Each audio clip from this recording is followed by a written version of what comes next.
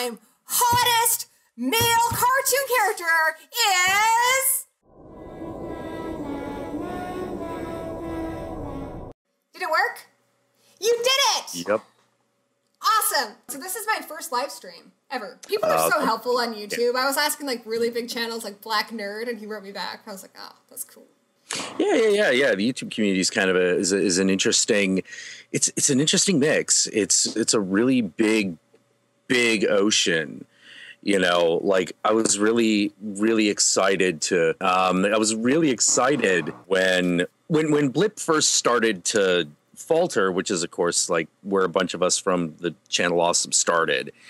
I kept thinking I'd go to YouTube. That looks like this is a really cool. So you were doing this before YouTube? Not before YouTube, but a bunch of us who were on that guy with the glasses forums, and a lot of us who came out of that were using Blip because Blip was reliable. It didn't have copyright bots. Is that how you make Girl? The payout was better. Is that how you make Girl? It is. Oh, cool. It is. A bunch of us met there, actually. He was one of my first YouTube friends. I love Guru. Yeah. Guru's great. He's actually like, hanging out asleep. We saw a movie earlier today, vlogged about Cool. it. That vlog is going up in his channel, I think, probably tomorrow. Awesome. I love his vlogs. Yeah. And spoiler, he gives me a spoiler alert, so I know I can watch it safely. Yeah, we tried it. We wanted to do that because we know that the vast majority of people will just watch the video anyway, but the people who just want to know, is this movie worth my time based on everything I know about this particular reviewer, they were going to want the chance to see the movie as fresh as possible. Mm-hmm. You know, and so we just started doing that. You know, we came up with the idea that spoiler bumper. Each one of us has a different one. Mm-hmm. Like his has the gonk from Day of the Dead playing, and mine is just whatever music I think is interesting at the time that is not copyrighted. If I do spoilers, I kind of put them at the end, but I usually only put a warning for the newer release ones because like we did Omen a while back, and I was like, well, yeah, if you haven't seen that, you can't. No, if you haven't seen the Omen, that's like, come on. If you haven't seen the Omen, like why are you watching the review? Old. They're like, why are you watching this channel? Like, yeah, to me, the moratorium has always been 2 years. Yeah, I figure horror addicts like we did Friday the 13th Part 2. Like, if you like horror, you've seen Friday the 13th Part 2. So when we give you a spoiler, we always say spoilers, there will be. But, But, I assume if you like the kind of movies I like, then you've seen Friday the 13th Part 2. I mean, my 11-year-old's seen Friday the 13th Part 2. Oh, God. Yeah, Friday the 13th. That's his favorite. He didn't like Part 4. Yeah. He didn't like Part 4 because it's got boobs. That's going to totally change in 4 years. Yeah, that's totally going to change. Can we fast forward the skinny dipping scene? Awesome. He's going to reach a point where he's going to be like, he's going to reach 2 points, and it's an awkward moment for any. This actually depends. If he's heterosexual, there are two seminal boob moments for a young boy. One of them's very positive, and that's the moment you realize that you're attracted to them. The other is a little bit more, which is when you realize your mom has them. I also think it's because mom's in the room watching them. I've told them, like, it is totally okay to like boobs. It's totally fine. You don't need to talk about it with me. I'm not going to make it awkward. Yeah. That's how you do. He doesn't need to tell me that, oh gosh, no. I'm like, I'm not going to judge you, dude. I was a little kid too, I had impure thoughts about Chris Sarandon and Fright Night as a child, so I've been there. Oh man, Chris Sarandon and Fright Night. God, he was hot. Yeah. Freaking hot. I remember my brothers were so excited about their first boobs. Like, they didn't go through that. They saw a Species, and they're like, hey, Haley, we saw boobs! So I'm like, all right, guys! Because we're, like, the same age, so. Man. Totally Chris Sarandon can look awesome in he looks awesome in a sweater vest. A pink sweater vest of all goddamn things. He like, is on my list of guys I want to, like, horror icons I want to meet. He's phenomenal. But yeah, Chris Sarandon. Yeah. And then also, I remember I watched it way too young, and I watched a lot of horror movies young, but I saw Boxing Helena when I was like, Boxing Helena. 12? And I was like, this is kind of I don't know how I'm feeling about this. Oh my! I know exactly how I feel about Boxing Helena, which is this. How dare you make it a dream? How dare that was the bullshit part. But like when you're 12, you're like, okay, there's girls getting cut up, and there's all this really sexual stuff, and you know it's kind of like a sexy movie, but you're 12. You're not quite processing that. You're like, Well, when that movie came out, I think I was already like 15, so I fully understood what was going on. You know, it's like, oh no, I get this, I get everything that's happening. But the big problem with Boxing Helen is you get to the end and you're like, bullshit. You know, I call bullshit. Have you gone back and watched any movies you saw when you were a kid, though, and you realize there's so much there that you didn't notice the first time around? Basically every movie I love, yes. Like, for instance, like I've gone on record as saying, like, the seminal horror movie for me, the one that I saw as a kid that changed my life. Most people, it was Aliens. For me, it was John Carpenter's The Thing. Like, I was 7 years old. My dad shouldn't have let me see it, but I saw it anyway. And the minute the dog's head split open, I completely freaked out. And I walked out of that movie a different person. Like, that, it wrecked me. But the thing I like about The Thing that I didn't notice the first time is all the times when someone is talking to Kurt Russell and you realize going back, oh shit, that's the alien. That's the Thing talking. You know, like when the guy is going, hey, watch him close. Like, that's the Thing. That the Thing has taken him over. There's another moment where a guy's like, no, don't give me a gun, because the Thing doesn't know how to use a gun. Yes. You know, and you're like, oh, I see what's happening. Yeah, I'm really looking forward to the I think is it Arrow Video that's no, it's Scream Factory. No, it's Scream Factory. They've got the big release coming up. I really want that. And did you know they're doing Carrie as well? Yeah, they're doing Carrie as well. I love Carrie so much. Great. Carrie's so fantastic. I've been Carrie, like, for 3 Halloweens now. I made my own blood. And the first year I overdid it. It was extra sticky. And we went to a party. Danny and I did. Oh, my gosh. Danny's costume was the best. He was Candyman. And his costume wasn't racist because he had an Obama mask. And we got him this coat. And we put Beazle over it. It was the best. And the best part is Tony Todd follows us on Twitter. And I've shown it to him, and he liked it. I love Tony Todd. He's amazing, and he's such a cool guy. He's really cool. But my costume, I had the blood all over me. Got this cheap dress at Goodwill, and Danny took the bucket, and he literally just dumped it on me. And it was so sticky that you could put my beer on my arm, and it would just hang there. Oh, man. Awesome. I love Carrie.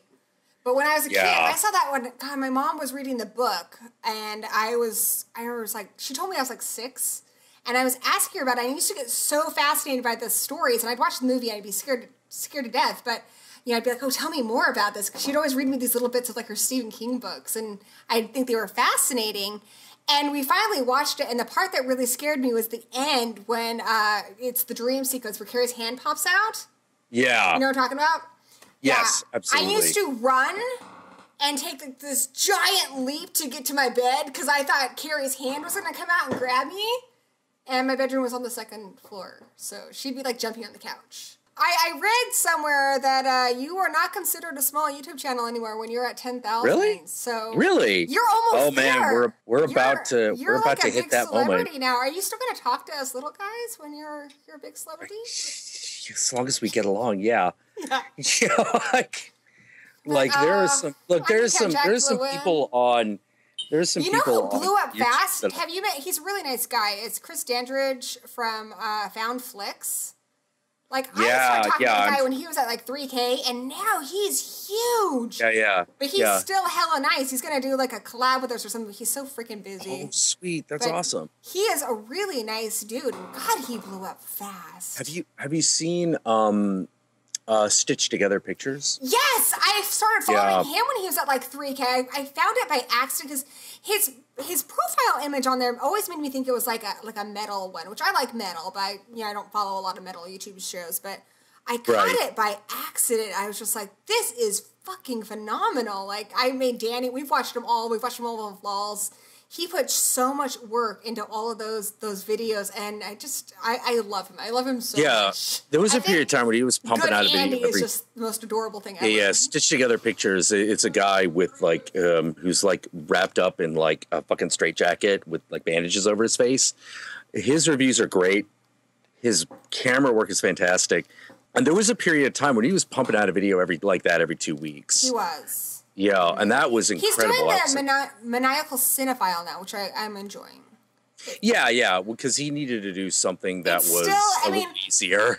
The boots to reboots, I mean, like, a lot of people don't know. Like, you guys, like, I've had people tell me, where's that video? And it looks like it doesn't take a lot of time, especially our videos, which are not the best on YouTube.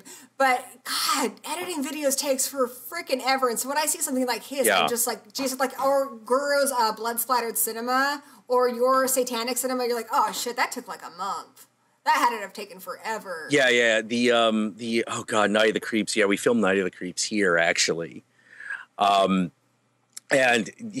Guru was cursing me because like we went through that script so many times because every time he was like, it's not quite right. It's not quite right. It's not quite right. And I would read it and I go, no, you're right, man. It's not quite right.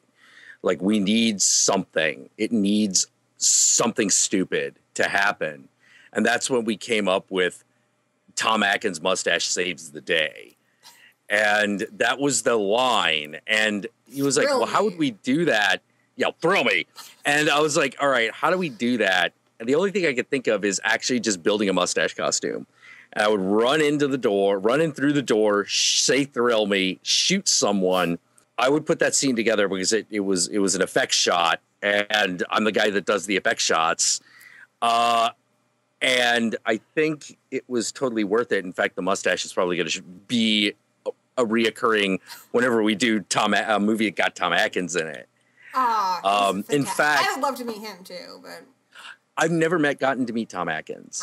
He's one of the guys I've never met. Like I've met Kane Hodder like multiple times, but I've never met Tom Atkins. Oh my God, have you ever met Derek Mears? Yes, he is a doll. Whoa. Oh yeah, he's huge. He's gigantic. No, I mean like he's just sweet. I mean he is a giant. I have a picture of him with me, and I'm not short. I'm 5'5", or 5'6", and he's like way up here. So yeah, he is tall, and the best part is Lols is beside me. So Lols is like up to his knees. The man is tall. The man's a giant, but he is the sweetest person ever. I usually will buy the autograph first and stuff, but I was so excited to see him. I got kind of starstruck because I actually liked the remake. I know a lot of people don't like it, but I liked it. I thought he did a good job. The only problem I have with the remake is that it's nothing we really haven't seen before. I like that when they were doing it, they asked themselves, okay, is Jason supernatural or not? And they decided he wasn't, and they came up with a viable way to make it work. And there's a lot of tributes there to the movies, but what I really liked was Derek Mears' performance. He was so dedicated to that. He didn't talk to anybody else in the cast. He listened to that Man Behind the Mask song by Alice Cooper, nonstop. He was so jazzed to play it, like how most guys would be about playing Batman. And to just see somebody playing this role, somebody who loves it as much as I love it, makes me super excited, made me a huge fan of him. And then he's on Holliston, and I love Holliston. I'm so glad someone else has seen Holliston. Yeah, he is the sweetest guy ever. Just really, really sweet. He is. I actually had the privilege of being at the first horror convention he ever went to. Oh, wow. It was a convention in Sacramento, and I believe it was it From the Land Beyond? I think it was From the Land Beyond was the name of the show. They don't throw it anymore. They have a different one that they do. But he was there. This is during the period of time when I was a production artist, or illustrator rather. I was an illustrator. And there's Derek Mears, and I'm like, wait, is that the guy that played Jason? They're like, and the guy who ran the con, who was my buddy, my buddy Anthony, for those who remember my stories about Anthony from the other stream. Anthony goes like, yeah, this is his first convention, dude. And I'm like, oh my God, how'd you score him? Was he just adorable? Was he excited to have all his fans? Guy in the world. He was so happy to just meet people who had seen the remake of Friday the 13th. Because you meet some of them. Yeah. It's really, I think probably the most awkward one as there was at Crypticon, which I know you've been to, Crypticon Seattle. Yeah, they had a Nightmare on Elm Street reunion, and you know conventions are expensive. At best, maybe $20 an autograph, but you got to kind of budget it out. You got to figure out what you're spending your money on. I always end up buying tons of books and stuff. Like, I got to budget my money out.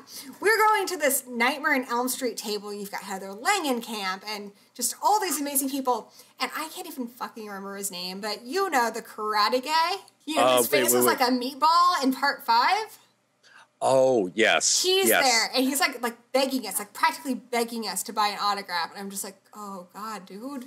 This is awkward. Yeah. You're making this weird, dude. It's like, you're making this weird, and I'm the uber horror fan. You're like supposed to be like this cool celebrity guy. Man. You want to know awkward? Okay, so for the longest time, the guy that played little Michael Myers in the Rob Zombie remake. Oh, yeah, he was also in Hancock, right? Yeah. He was... There's nothing wrong with that kid, but what was really super awkward about it is that until he was 18, he had to go everywhere with his mom, and his mom made everything really awkward. Because you were just like, hey, kid, I fucking love you did a good job in fucking Rob Zombie's Halloween, man. You know, but then you'd have to talk to his mom, and you're like, I'm sorry, this is really about your son, not you. Yeah. Yeah, it was really awkward. Another one that got awkward, but it wasn't the celebrity's fault at all, was the guy that played Frank in Donnie Darko. The guy who played him a couple times. Oh, yeah. He's great. He was also in Independence Day. Yeah, he's great. And he's fantastic. You might know him because you've been to Crypticon, but my friend Eric and him are pretty good friends. Oh, sweet. So, yeah, I really like him. He was a cool guy. He is. Awkward? But his manager, for a short period of time, oh my God, that guy was an asshole. It was one of those things where we were like, are they? He's demanding all this. This manager is coming up. Yeah, this manager is coming up, and this agent is coming up and demanding all this shit from people. Like I said, I knew because I knew the guy who ran the show. He's like, I'm getting all these weird requests from people, and he's fucking like creeping on all the female attendees. What do I do? And one guy is like, go right to the celebrity, and so he goes right to him, and he's like, wait, what happened? And he fired him on the spot. Oh. He fired him on the spot. He's like, no, you do not come to these shows. You do not treat people like this. And you do not make demands of people that I did not make. God, I am drawing a total blank right now. But, you know, the final boy of A Nightmare on Elm Street Part 2, his handler was like, I was having a conversation with him. And he was talking about his documentary coming up. And the guy kept interrupting to be like, so his autographs are like this much. I'm like, okay, dude, I gotcha. You know? Yeah. So. Like one of the interviews that we didn't get, when we went to Days of the Dead was Fairuza Balk. Oh, yeah? Yeah, we were supposed... It was one of the weird things. I love her craft. Yeah. I mean, she looks... I mean, she's obviously older, but not like... She still looks great. You know, she's still obviously Fairuza Balk. I had a mad girl crush on her in high school. Oh, my God. I had a huge crush on her. Like Fairuza Balk... Body-wise. And I was a little goth girl in high school, so she was like my hero. So I was like, oh, sweet. Yeah, well, it's weird. Like, Fairuza Balk, body type-wise, completely not my type. Utterly not my type. But I had a huge crush on her. Like, everybody's got that one person or a couple that is, like, not my type. But if they just smiled, the answer is yes. Totally not my type, but for reasons unknown, I had, like, this massive crush that lasted forever. It was Chris O'Donnell, like... Not my type at all. I mean, look who I married. Oh, my God. But he was in Batman Forever, and I just had the craziest crush on him. And now I'm just like, what? Well, I can see why. He's a very, like, you know, very handsome guy. I think it's just that character. Then I ended up I watched more of his movies, and I watched Son of a Woman, and I loved that. So. Yeah, I actually kind of want him to, like, come back and, like. He's on a TV show right now. I don't watch it. Ah, shit. It's one of those, like, procedural cop ones. Oh, I think he should come back and, like, play a superhero. I would love... I mean, he was all physically, you know, ready to do so, and... Yeah, I wonder... It's unfortunate that Batman and Robin killed that for him, because he did a great job in Batman Forever. I know, but I think if now Ben Affleck went to him and went, "Hey, Chris O'Donnell, I know you played Robin in the past. How'd you like to play Nightwing?" Oh, dude. Yeah. I think. Dude. Great. Oh, okay, so here's the awkward thing. Have you ever had, this is going to make me sound really fucking weird. Have you had cartoon crushes? Yes, and I will tell you who it was. My cartoon crush. You're not getting out of this. Was a character on the She-Ra cartoon. I love She-Ra. Yeah. It was Mermista the mermaid. I had the biggest fucking crush on that character. Oh, dude. Yeah, and I was dating this, at one point I dated this girl, Renee, who I loved very much. We ultimately didn't work out. How old were you? I'm sorry. How old was I? I think She-Ra, and I remember being like 5. I was fucking 15, 16. All right. I was like, dude, you were a straight up pimp when you were 5. Like, yeah. He was a little bit younger than me, and like he was a straight up pimp when he was 5. He'd go around and I was like, his power wheel and check out chicks' non-boobs. Like, I've heard the stories, so. He's like 3 years younger than me, too. Apparently, when I was a little kid, I was really popular with the ladies. But I just assume that's because I was like a little baby, Yeah, I was like the biggest dork up until like kind of now. Going back, because you said cartoon crushes, and I admitted that I had a crush on a cartoon mermaid named Mermista, and let me go on for that for a while, because that was the first cartoon character I noticed had boobs.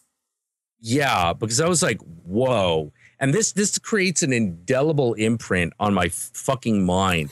And now if I see a mermaid and she doesn't have huge tits, I'm like, that ain't right. So how do you feel about Ariel, the Little Mermaid? How do I feel about Ariel, the Little Mermaid? She needs a steak sandwich. That's how I feel. Other than that, like Ursula? How about Ursula?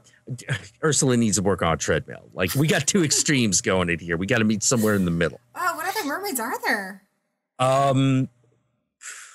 Well, if you are a fan of comic book erotica, and I am, there are plenty of like big titty mermaid fucking comics, because apparently I'm not the only one who is wired that way. I read a lot of comics. I don't know if I've read a lot of erotica comics, but I've read some comics that had erotica in them. Yeah. Have you ever read anything by Milo Manara? No, I haven't. Okay. Is this he's an Italian artist. What? Are we talking like mangas here? No. He's an Italian artist. Okay. He does a lot of stuff for Heavy Metal Magazine that gets published. Oh, Danny would know. He's most likely. Okay, if he's a fan of Heavy Metal Magazine, he probably knows Milo Manara. Just like he probably knows. Because I am familiar with the artwork. I did like that one artist too, Luis Arroyo. Yes, he's amazing. Yeah, he is. He's fantastic. He does a lot of boobs. He does a lot of boobs. My favorite, like, I think artist per boob poundage, I guess you'd say, would probably be Frank Frazetta. Who's that? Oh my God, you don't know Frank Frazetta? Holy crap. You know Frank Frazetta even if you don't know him. Probably. He did a lot of Conan covers. Okay, yeah. Yeah, like look his name up at some point. Frank Frazetta. He was... The thing that set his fantasy art apart is that he liked his Alfie women... wants to know what comic book erotica is. What comic book? It's comic books that got porn in it. It's comic book porn, Alfie. Yeah, it's comic book porn, Alfie. It's got naked ladies in it, and naked dudes sometimes. But yeah. Frank Frazetta was into like kind of, what we would term politely as voluptuous women, but in the common parlance, it would be girls who were just thick. And God damn it, I fucking loved that shit. I loved Frank Frazetta. Danny watched The Little Mermaid in slow-mo to see if there's any nudity in it. I think he's talking about when she arrives on the beach and she's wearing that, like, sail. Yeah, also, part Prince of your Eric world. Was hot as fuck, dude. Prince Eric. Oh, man, so that was your jam? Actually, this is really... Now, yeah, here's where we go, because I was about to say, I just admitted to my love of Cartoon Mermaid. You got to go. It's your turn. My first one, I would have to say, was probably Donatello from the Ninja Turtles. Which makes me sound like a super freak, because he's not even human. Yeah. We're skirting the border of furry right there. Good mix of, he's kind of short, which is kind of my type. And he's, pretty well built, but he's a nerd, and he does machines. Like, I don't even know what that means, but it sounds exciting. I know what you mean. A friend of mine who actually does write erotica for a living, and I'm like, okay, everyone's like, okay, you have to tell me what the erotic fixation with machines that do the work is. I would be worried about a malfunction. Well, this is what she said. Do you know who you don't have to ask that question of? Any woman who, while doing the laundry, leaned over at just the right moment while turning a dial. See, okay, I am a woman, Jack, and I'm going to tell you a different story. There you go. Jack? Okay, go for it. So, when I was, back in the day, and I was a single mom in college, so I didn't have time to fucking date. So, I had, a tool. Oh, geez, second mom. Oh, man. And it was fucking amazing. Like, I'm not gonna lie. Like, because I couldn't date all through college because I had a little baby. I invested in a heavy duty tool. I called it Mace Windu because it was purple. It was like this big. It had these like beads that would like rotate, and it had this thingy here that looked like a dolphin, and then this part. Oh man! I think. Hold on. I think I know which one you're talking about. Oh my God. Let me look it up. But yeah, so where I'm going with this and why I don't trust machines is on a night alone. When the child was at his dad's, I'm like, I'm alone. I don't have a social life because I'm a mom in college. Right. I get out. It actually blew up on me. Oh. Yeah, I got burned some places you are not supposed to get burned. Oh no! It popped, and then all this smoke came out of it. Oh no! It was really hot, and I cannot believe I just told that story on YouTube. Oh my God, that's. So, I don't. Well, I mean, obviously you recovered. Everything's okay. I'm good. I'm good. Good. Okay. All right. Because. Fine. Geez, like whoa. Well, I also have 2 brothers and grew up on a military base, so yeah. Oh man, wow, whoa. Okay, yeah, that creates a different dynamic. That's cool. And they were all military guys. Your dad was military? My dad was in the Air Force. My mom's English, so my dad went over to England. He met my mom. We were raised from the base, popped all over England, and then when I was 10, my dad left. And we had to come to America. So I gotta ask. All right, so this is going way back into time. But all right, so no. Wait, you told me it was Donatello. Yes. Your favorite cartoon crushes of all time are I can't remember his name right now. The guy from Batman Beyond, Terry McGillis. From what? Batman Beyond. Oh, Batman Beyond. And the all-time hottest male cartoon character is Professor Utonium. Okay, check it. I thought, he's a single dad. He's a scientist. He's a good job. He has a really cute house in a good neighborhood. He's super nice and polite. He's the best, and he's wicked hot. I managed everything I'm not, I bet he is ripped under that lab coat. I tell you, Professor Utonium. Well, it's going to be like groundskeeper Willie. Well, grease me up, woman. Yeah, he's the best. But no, the worst cartoon crush story I have is I had this guy who was like my best friend. It's like your best friend and you kind of fall in love with him when you're a little kid and you think that they can do no wrong. And I loved him. He loved Mrs. Frisbee from the Rats and Nim. So I was like, bitch, it's on. But not really, because I was like a pacifist. So I was like, oh, yeah, she does got it going on. Like, that messed me up. Like, I'm sitting here like, God, I wish I could be more like Miss Frisbee. She's got it all.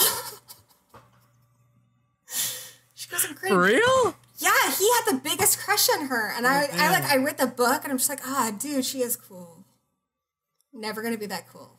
That's we've crossed past. She is like the epitome of like the badass single mom though. So, but yeah, now I'm just like, what, Miss Frisbee? Like, dude, that bitch was old. Pick a younger rat. Oh man.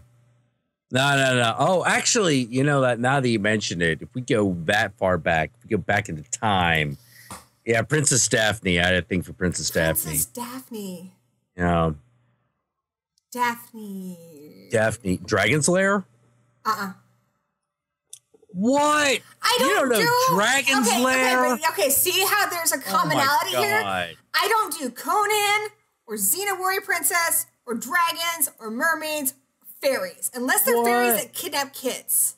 Oh God. Yeah, no, you're not allowed to not know who Princess Daphne is. No, we're correcting this error, this omission in your fucking your upbringing. Dude, you were into this whole Conan and dragons and mermaids and stuff, right? You just gotta accept. Yeah, absolutely. You know? Oh no! You are not allowed to not know Dragon's Lair and claim any '80s cred whatsoever. We're gonna fix this. Is this '80s addicts? No, dude. This is horror addicts. No, I'm sorry. Here's the thing, though. I've missed a lot of stuff. Like, what part of the 80s? There we go. Tell me, do you not remember that? All right, let me take a look. I just put in Skype. Check it out. I gotta go back to my Skype. Yeah. Okay. Nope. You don't remember? Kind of. What? Was it in a cartoon movie? That's fucking Dragon's Lair. You don't get more 80s than that before it becomes the 70s. All right, so here's the thing. Did that come out in the actual 80s? Yes. Actual 80s. I have an explanation. And I have an explanation that will suit you. Hold on. I got to fix your Skype because it's all messed up now. All right. So, like I said, I didn't move here until 1990. I didn't move to the United States until 1990. That was the exact year I moved here. So, I have different pop culture than you. Oh, so you were... did you grow up on Sooty and Sweep? I grew up in... Say that again? Did you grow up on Sooty and Sweep? No, because you're American. That's the best again. America's cool, dude. I'm not going to lie. America's awesome. Yeah. Oh, I can't believe you don't know the Dragon's Lair. I missed a lot of stuff. Oh man.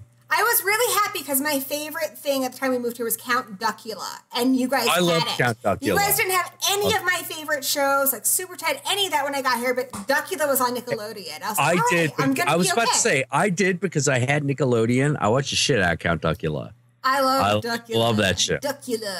Count Jackula. Jackula.